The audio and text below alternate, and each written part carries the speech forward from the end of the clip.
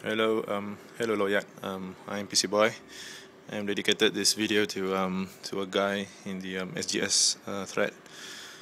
Just to show how the satellite, the GPS software, GPS hardware on Samsung SGS works. So this is a GPS test software.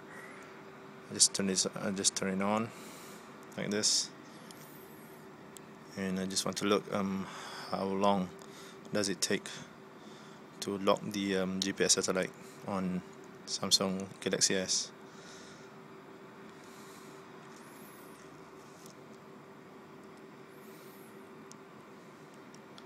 Okay, done. As you can see, this is green.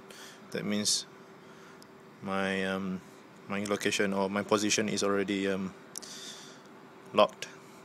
So it takes around roughly 10 to 12 seconds. So no issue about the satellite. Cheers. Bye bye.